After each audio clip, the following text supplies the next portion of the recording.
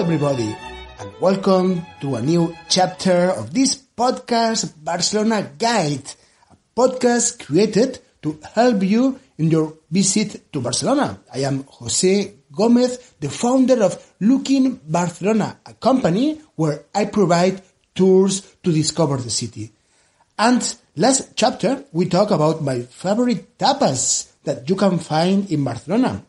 And today we'll talk about my favorite starters in Spanish cuisine.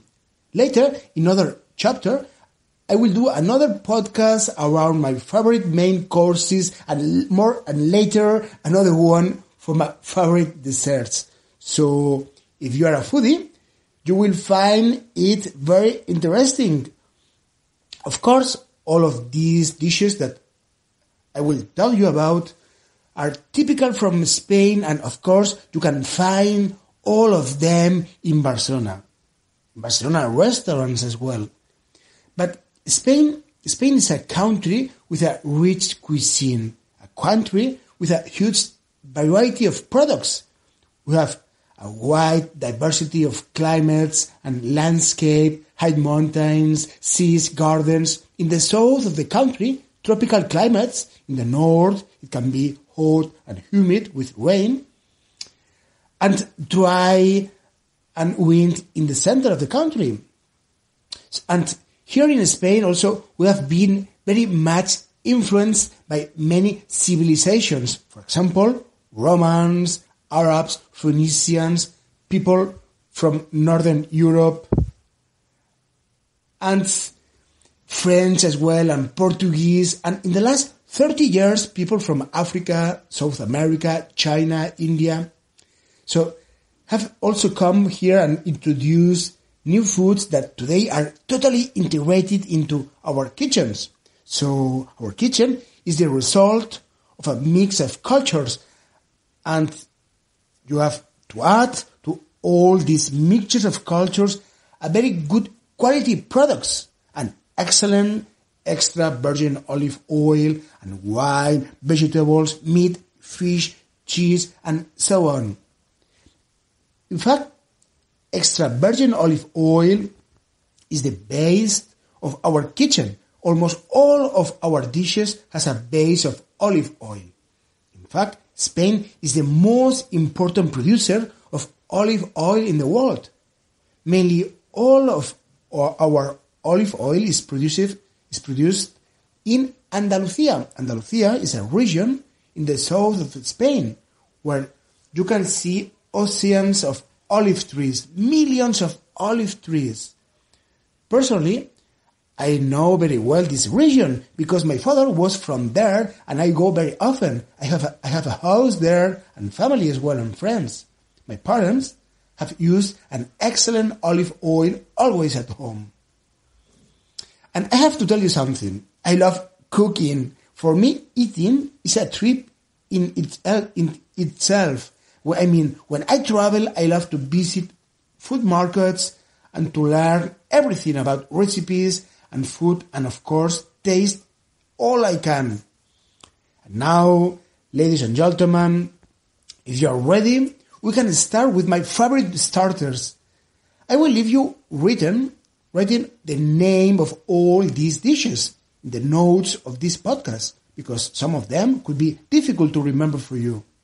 And the first one, ladies and gentlemen, is salmorejo. And this is one of my favorite dishes. It is typical of Córdoba.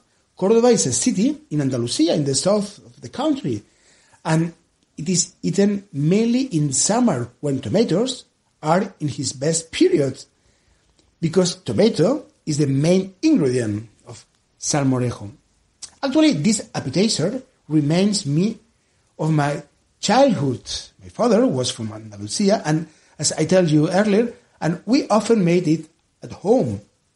My mother used to prepare salmorejo at home. And it is like a cold and red cream. It is similar than gazpacho. We talk about gazpacho in the chapter dedicated to my favorite tapas. Gazpacho is a cold soup of raw vegetables like tomatoes, onion, garlic, green and red pepper, cucumber, olive oil, salt, and a little bread. A little bit of bread. All ingredients are chopped up, blended, and then strained. The result is a drink that turns out to be an explosion of vitamins. So, salmorejo is more a puree, is thicker than gazpacho, and creamier in texture, made with tomatoes, bread, garlic, and olive oil, and maybe garnished to decorate it with small pieces of ham. It can be eaten with bread. Salmorejo was traditionally taken by peasants working in the countryside. And now another started, and the name is ajo blanco. That means white garlic. If you see ajo on the menu, it is garlic, and blanco, of course, is white. It is considered as an starter or an appetizer. It is also called white gazpacho. It is a delicious cold soup. It is made of almonds, bread, garlic, vinegar, and salt, and all very well ground. And it is typical of Malaga, in the south of Spain as well, the city where Picasso was born. Ajo blanco can be served with grapes. And now, tortilla de patatas. The translation is Spanish omelette. Don't think of the Mexican bread. It's another thing completely different. Tortilla de patatas is an omelette of potatoes. This is one of those dishes that are different in each place that you try them. There are people who like the egg a little bit liquid, others like the egg very cooked. Some people like it with onions, others with no onions. You can also find tortilla that are stuffed with pieces of chorizo, zucchini in America, and vegetables, and so on. So tortilla de patatas is a Spanish omelette. So tortilla de patata goes very well with pa and tumacat. Let me talk to you about that. What is that? What is pa and tumacat? That means bread rubbed with tomato. People from Barcelona, we are crazy about that. If you are in a restaurant, you can order pa and tomacat. Listen that. This bread can be eaten at breakfast or any time, accompanied with ham or cheese or whatever really. How to prepare it? Take a slice of bread, which may or may not be toasted, rub it with a clove of garlic and tomato, and then a sprinkle of olive oil, and if you want, a little bit of salt as well. It's a total experience. And now comes guisantes con jamón. That means peas with ham. Peas is an exquisite vegetable, sweet and very tender. This recipe carries some of the most typical ingredients of Spanish cuisine: ham, garlic, olive oil, and 3 tablespoons of dry sherry wine. Firstly, fry the garlic and the slices of ham in the olive oil. Then, put the peas already cooking. Then add the wine and let it cook for 5 minutes. You can also include boiled eggs and some fresh mint leaves. The mint is a garnish that gives flavor. And now comes escalivada. That means roasted vegetable salad. The ingredients are onions, red peppers, and aubergines or eggplant. Wrapped in aluminum foil and then put in the oven for 2 hours. It is served with a dash of olive oil and with pa and tomacat. And also, I love esqueixada de bacalao. It's a very typical starter as well. Bacalao is cod. Actually, it's a salad of shredded cod with very fine red peppers and black olives. We use black olives from Aragon. They are very small olives, but with a very intense flavor. desalted cod is used. Here in Spain, we have many recipes with cod. Personally, I love all of them. You can find cod in supermarket or food markets, and it is conserved in salt.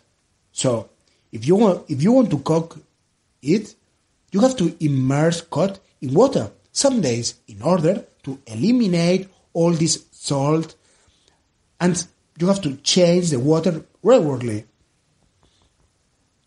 So, you can also see as starters in restaurants a great variety of salads.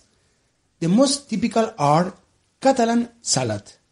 It is a salad accompanied with slices of local and delicious sausages, as ham, salami, chorizo, and bull negra. Bull negra is a delicious Catalan sausage. Another typical salad is ensalada mixta. It means mixed salad. This is one of the most popular salads, made with lettuce, tomato, olives, tuna, asparagus, boiled potatoes, and anchovies. Also, the green salad is very popular. It's a very simple and popular salad made with lettuce, tomato, and peppers. So don't forget that we Spaniards love dressing the salad with lots of olive oil, a bit of vinegar, and salad. And now, ladies and gentlemen, this is all for today. I hope you enjoyed it, and please tell me something. You can write me, send me an email, or if you want that, you can tell me that I can talk about in the future in other chapters. Tell me something. I leave you my email in the notes of the podcast. Bye, and don't forget to be happy.